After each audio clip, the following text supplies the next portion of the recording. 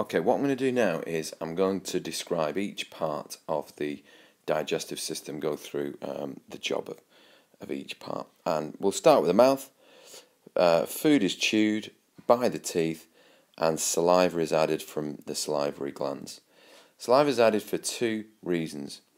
One reason is that it moistens the food and makes the food easier to swallow, but it also contains an enzyme called amylase.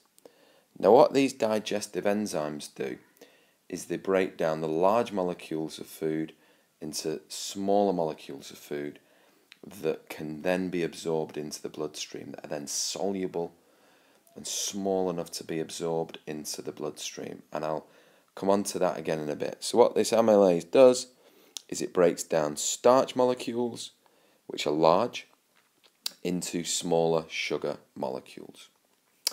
Next part, we have the esophagus. We could also call it the food pipe, we could call it the gullet. Now food travels down here when it's swallowed by waves of muscular contraction that we call peristalsis. That's how the food is carried through the gut. It's through the muscular tissue contracting and carrying the food along. And then of course the food ends up in the stomach, which is here. And the stomach churns the food, stores the food as well for a period of time. It adds another type of enzyme called protease enzymes. And these enzymes break down protein and breaks them down into smaller molecules that we call amino acids. And in the stomach as well, we've got the addition of hydrochloric acid. So hydrochloric acid is added. Now that doesn't digest the food. That's a common misconception.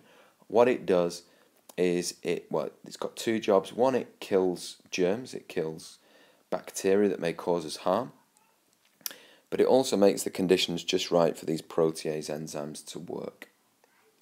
And after the stomach, the food then passes into the small intestine here, into the small intestine. And this is where digestion is completed. Now I'm just going to explain what I really mean here by digestion. Now here's a large molecule, and what happens is these enzymes that we talked about then break up or digest these large molecules such as starch, as mentioned before, into smaller molecules that are then soluble and can then pass through the guts, through the wall of the gut, into the blood, that can be absorbed into the blood. Okay? And that is the whole point of digestion. It's to break down these really big molecules into smaller molecules that can then pass into the bloodstream, are then soluble and can then pass into the bloodstream. That is the whole point of digestion, breaking down the large molecules into smaller molecules that are then soluble and then can pass into the bloodstream. That's where we want the food. We want it in our bloodstream, so our blood can carry it all around the body. Okay, so back to the small intestine.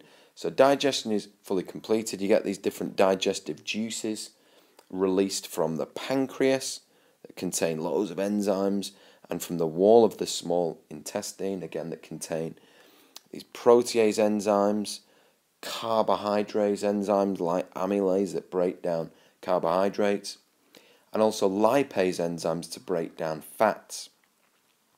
Now, where's the liver? The liver, there it is. The liver makes all sorts of different substances. One of the substances that it makes, I should have put it on my keywords list here, is a substance called bile. And that gets added to the food from this organ called the gallbladder.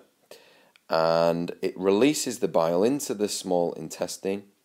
And what that does is it emulsifies fats. Now the word emulsifies means to break down the larger droplets of fat into smaller droplets. And that helps those lipase enzymes to break the fats down really quickly. Now along with this little video, I've got a document with some content in, some notes, some sentence starters, because I know there's a lot to take in here. Alright, so small intestine, we've now broken down all the food, all the digestible food into small molecules, then gets absorbed into the blood. There's the process of absorption, where the food moves into the blood. Then we have the large intestine. So the food passes from the small intestine here into the large intestine. And here, I say the food passes in. What's left there is the food that we cannot digest, which is the fibre, so the undigested food. There's also lots of water in there as well. And the water helps to, the water was added to the food in those digestive juices, and it then gets reabsorbed back into the bloodstream.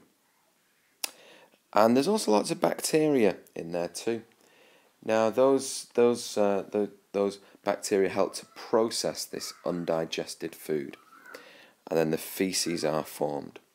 The feces are then stored in the rectum, and the food will then, or the feces, sorry, not the food. The feces will then pass out of the body through the anus when we go to the toilet to get rid of our solid waste. And that's it. 6 minutes 34 seconds. See you later. Bye bye.